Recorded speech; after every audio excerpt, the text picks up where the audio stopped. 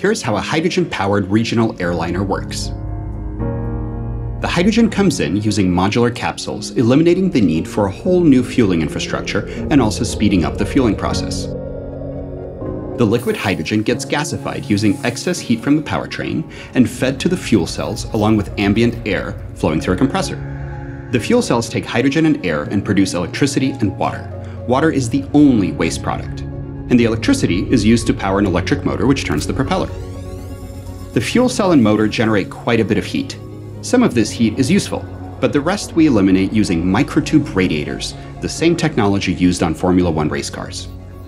We've solved the hard problems, so you will see hydrogen passenger airplanes in regional service in the next few years for a guilt-free, zero-carbon flying experience.